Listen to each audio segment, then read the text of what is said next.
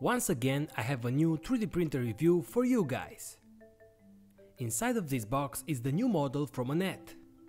So let's see how this new model looks and compare it with the ultra low cost A8, also from Anet. So let's get started.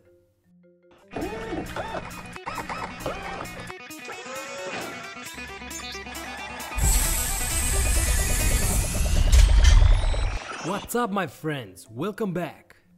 This is the new Anet E10 that just entered the 3D printers market maybe a little bit too soon. I heard that the model was rushed to market and that it had some problems, but hey, let's review it first and see the results. Inside of the box, on the first layer, we have some material samples, which I probably never use. Just give me a small spool sample and it would be better. Then we have the build tag material for the printing bed, and finally the manual with color photos, which is quite nice. On the next two layers we have the entire body, which is basically divided in three already mounted parts. The bottom part with the heat bed and all the Y-axis system, the main electronics case with all the controls, and finally the top part with the X and Z-axis system. We also got a putty knife, a metal bracket with a 3D printed spool holder, which is awkward, and a small box of parts with a small SD card, Teflon tube, spare parts, some screw and tools, USB cable and some zip ties. And that's it! This is all what's inside of the Anet E10 box. We've got the nice metal frame with these nice looking green stripes. The power supply and the main board all inside of this case, which looks pretty nice, but with no connectors. So probably to change a wire you should open the entire case, which I personally enjoy, but there might be someone who doesn't. Anyway, let's jump to the next part and mount this printer. Using the manual with just 8 steps I mount the printer. There is not much to do since the kit is already 90% mounted. Just slide the top part into the T-nuts and tight everything in place.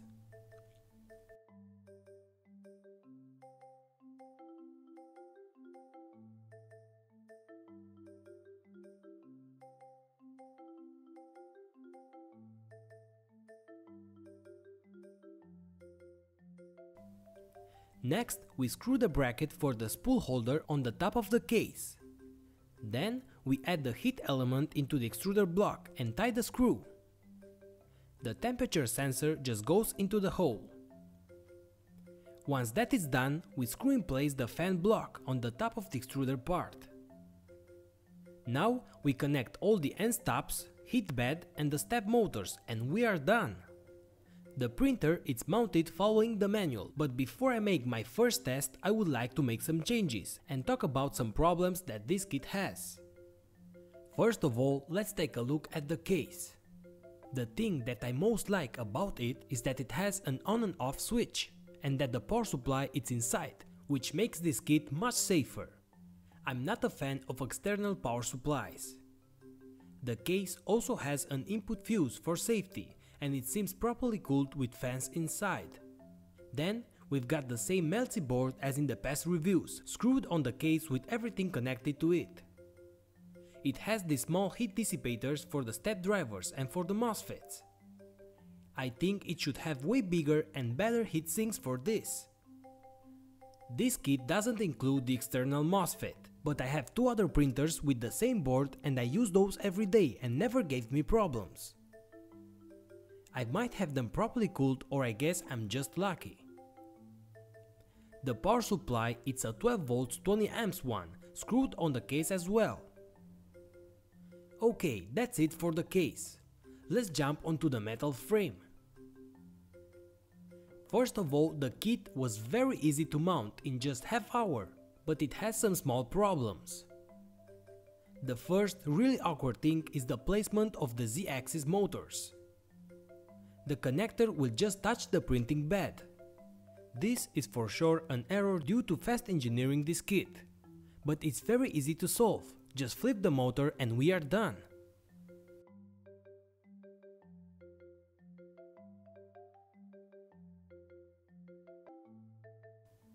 Another thing is the placement of the heat bed connector, right in the middle. It makes it really hard to pass the wire without hitting the step motor. I've managed to pass the wires underneath the bed and problem solved. The belt for the Y-axis has a tensioner, but the X-axis don't. So you would have to adjust this part in order to tie the belt, which by the way are simply rubber belts with no metal or fiberglass reinforcement. I hope that won't give me problems. Okay, then the X carriage has no eccentric nuts, so tightening this thing is quite difficult. I've changed the screw and somehow using just my hands I was able to tighten it well, so it won't wobble around. So basically now we are ready to make our first test. I power on the printer, add the Build-Tech material on top of the printing bed and also connect the Teflon tube between the extruder and the feeding motor. Now I press Auto Home followed by a small bed calibration. I start the heating process for PLA material. The bed gets to 55 degrees quite fast, which is nice despite its big size. I've inserted the PLA material into the feeder and now I prepare the 3D part. I've downloaded this rocket example from Thingiverse, created the G-code and printed using PLA material. I insert the SD card with the G-code and select print. The printer starts printing with no problems and it is so quiet. The only thing making noise is the fan of the power supply inside of the case. Everything is moving smooth and this is the first print which usually fails. The model turned out great, nice details and at fast print speed. I think improving the print settings and maybe lower the speed would give me even better results. I've printed the same file with some of my other 3D printers, as the Anet A8, Tron XY X5 and my Tivo Tarantula in order to compare results. This is printed with the Tivo Tarantula and the part looks quite good.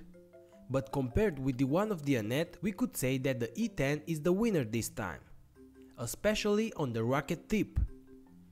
I mean, look at all these dots details and all the shapes of the rocket. I think the Anet E10 is a success till now. Of course, I should use it for a longer time in order to say more about it. But now I should give my first opinion on this 3D printer kit. And yes, I know, it is made looking like the Creality CR10, but it's nothing like that, and of course the price is different as well. They've used the market success of the Creality to promote their own design. But that doesn't make it a bad printer. Actually, I think it's a very good printer, but with a quite rushed design. Just with a few improvements and some small changes, this printer could be quite good. And that's actually the point. I really enjoy upgrading printers, so I will definitely design some part for it. Maybe change the extruder or create a better metal X carriage. But as my first opinion, the first thing I've got to say is that it looks awesome compared with most of the other 3D printer kits. I really love the Tivo Tarantula look, but I like more this one. I personally like the green stripes. The metal body promises a lot, it looks quite strong and probably is the best thing about this printer. The body is pretty solid and complete with metal brackets. You also have machine metal parts for the extruder motor and other couplings. But then they've used some 3D printed parts for the smooth rods, but that's no problem for me. It has the basic linear bearings for the Y-axis, but I personally prefer the wheel system because it makes less noise and moves better. The heat bed is bigger than the Anet A8, but gets hot quite fast. Inserting the filament is more than easy. The main case is a huge bonus and very safe, and the mounting process is very fast. Now about the main case, I don't understand why they've put a huge reset button just below the rotary knob. It is so easy to hit it by mistake and reset the entire print. That it's a -1 point from me. Also, the X carriage is quite bad. really hard to get it tight and it seems to move a bit, so it also has a -1 point from me. Another strange thing is the fact that the extruder is screwed directly on the metal plate and air can't flow well. So I will definitely have to improve this. So despite all the small errors of this design, in general, this is a very good printer, but we can't compare it with the Creality. First of all, it's half the price of that, and the price is getting lower every day. So for around 250 euros, this is what you get. I mean, it's definitely better than the Anet A8, even with these small problems. The Anet A8 had a lot of problems as well, but it's still a good kit. So it's a nice printer to hack and improve, but maybe a little bit expensive. The print quality is awesome. The printer looks awesome. It's easy to use, easy to mount, good extrusion with the motor on the side, lead screws on both sides with proper bearing on the top part, smooth and quiet movement, very strong metal body that will increase the precision, bigger heat bed size and safe protected power supply. It would be nice to have an external MOSFET, wheel system for the Y-axis and better belts. Anyway, in my opinion, this is a good kit, but it's not the lower price on the market. I like it. I think it's the best printer that I had till now in my workshop. But due to its roughly high price, I can't fully recommend it.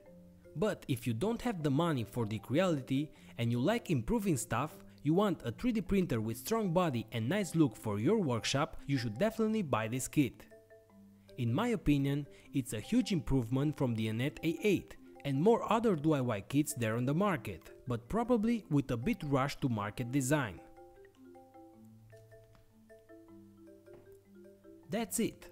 That's all for this nice look 3D printer for now.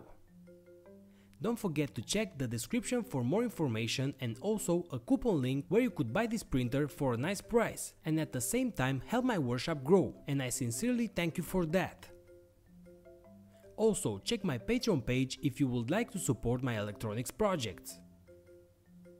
Always check the links in the description for more information. I hope that you enjoyed this video. If so, don't forget to click the like button like crazy and share the video with your friends. If you have any question, just leave it in the comment section below or on my Q&A page. Also, don't forget to subscribe and watch all of my other great tutorials. Thanks again and see you later, guys.